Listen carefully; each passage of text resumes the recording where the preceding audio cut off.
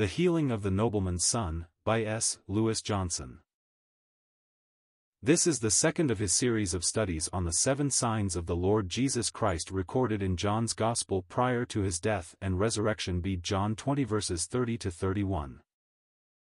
Scripture reading, John 4 verses 43 to 54. Introduction.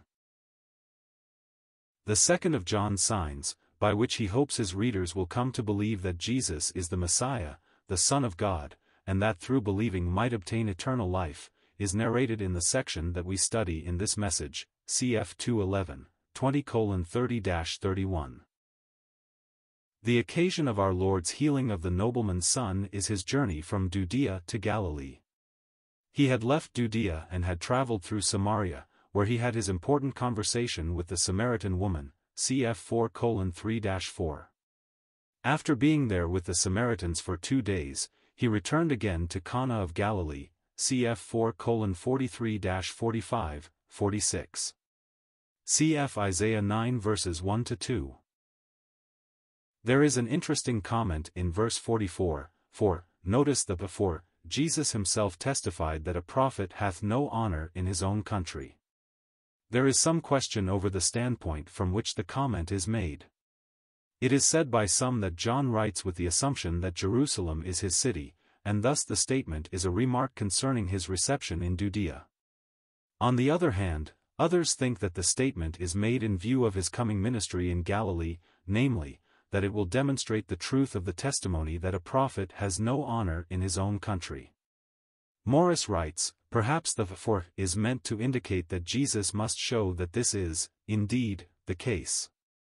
He had come unto his own, not under delusion that he would be welcomed, but knowing full well that he must expect rejection. This would not take him by surprise, for it was in the divine plan. So, to fulfill all this implies, he went into Galilee. 1. It is not easy to know exactly what John had in mind. We do know that it turned out to be true that both Galilee and Judea rejected him. We have a common saying, familiarity breeds contempt, a statement that surely reflects man's unwitting testimony to his own depravity, and our Lord's testimony has sometimes been related to it. In his case, the rejection of him is not a reflection upon the object of the contempt, but upon those who are so blind as to fail to see that he, one of them in his humanity, is more than one of them in his person. The nobleman evidently was from Capernaum, the place by the side of the Sea of Galilee that Jesus made his center of operations for some time after he left Nazareth. Cana was about 20 to 25 miles distant, and it was to Cana that he had come. He had been welcomed in Galilee, for the Galileans had been in Jerusalem when he was there, and they had seen the things that he had done there. The verb translated by received in the Authorized Version is one that means to receive gladly, to welcome. They were still filled with the enthusiasm that he was a prophet, but things would change later.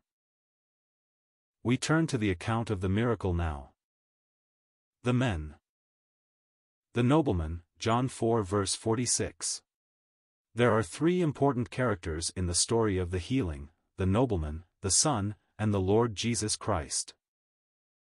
The nobleman, lit, a king's man, served Herod Antipas, but whether in a civil or military status we do not know. Some have sought to make a connection between the steward of Herod mentioned in Luke 8 verse 3, and others with Manin, who had been brought up with Herod, mentioned in Acts 13 verse 1. These suggestions are purely speculative. One thing we do know is this: he was a nobleman, and he through his contact with the Lord Jesus passed into a new realm, becoming a nobleman in the kingdom of God and of Christ. And, further, he carried his whole house, verse 53, with him into that kingdom, too. He illustrates the fact that social status is no barrier to entrance into the kingdom. Lady Huntingdon, the friend of the Wesleys in Whitefield, who took a very active part in the great spiritual movement of the wonderful days in which these men lived, used to say that she was going to heaven by and them. When asked what she meant, she replied that she was, indeed, thankful the Bible did not say, not any noble are called, but not many noble. Therefore, she got in by an them. The Son, John 4 verse 46. The son of the nobleman does not loom large in the account. It is simply said that he was sick at Capernaum. The tense of the Greek verb only tells us that he was lying ill, but in the following verse it is said that he was about to die, as it is clear that his illness was a very serious and critical one. The Lord, John 4 verse 46. John refers to the Lord Jesus simply by the term, Jesus, AV. The Greek text that John wrote probably said simply he, but it is clear from what happens that he is the great physician, both physically and spiritually. John, of course, would have us move beyond the physical in our thoughts concerning him. A miner, the Interpreter's Bible relates, once interrupted John Hutton when he was preaching, by leaping to his feet and leading the whole congregation in the doxology. Later he explained that he had been a Christian only for some months, and that it was all so gloriously different that he could not sit still in his place. For, said he, I was a bad lot, I drank, I pawned the furniture, I knocked my wife about, and now life is real life, and splendidly worthwhile. Asked how he fared among his fellows down in the pit, he laughed and replied, Today they asked me, you don't seriously credit that old yarn about Jesus turning the water into wine? To which, it appeared, he had made the devastating answer, I know nothing about water and wine, but I know this, that in my house Christ has turned beer into furniture, and that is a good enough miracle for me. 2. Henry Clay said that he did not know for himself personally what the change of heart spoken of by Christians meant, but he had seen Kentucky family feuds of long standing healed by religious revivals, and that whatever could heal a Kentucky family feud was more than human, affirmed H. Strong. 3. The miracle. The first test, John 4 verse 47. The story of the healing of the son may be highlighted by the 3 tests that Jesus gave the nobleman. And the first test is found in the report that came to the nobleman in Capernaum that Jesus had arrived in Cana. The text says, When he heard that Jesus was come out of Judea into Galilee, he went unto him, and besought him that he would come down, and heal his son, for he was at the point of death. In the word heard is concentrated the test. Would the nobleman respond, exhibiting trust in the power of Christ to heal? The response indicated that he did. Paul says that faith cometh by hearing, and hearing by the word of God. The news of Jesus coming into the area was the occasion for the exhibition of the nobleman's faith in his power to heal. He evidently had heard accounts of our Lord's power, for that is what he has come to trust at this point, cf. Romans 10 verse 17. Like the leper he has come to rest in the power of the Lord, and he visits the Lord to see if he might be also willing to heal, cf. Matthew 8 verses 1-4. The second test, John 4 verses 48-49. The second test is given to the nobleman in our Lord's reply to his request. Except ye see signs and wonders, ye will not believe, verse 48. In a sense, his words are no specific answer to the troubled man, for the second person plural, ye, is used by Jesus. It is something of a reflection on his part of the unwillingness of the people, both Jews and Gentiles, it seems, to believe without some accompanying miracle. The reply does afford a test for the nobleman, however, for it clearly asks whether faith shall continue in spite of the mild rebuff. The nobleman replies, Sir, come down before my child dieth, verse 49.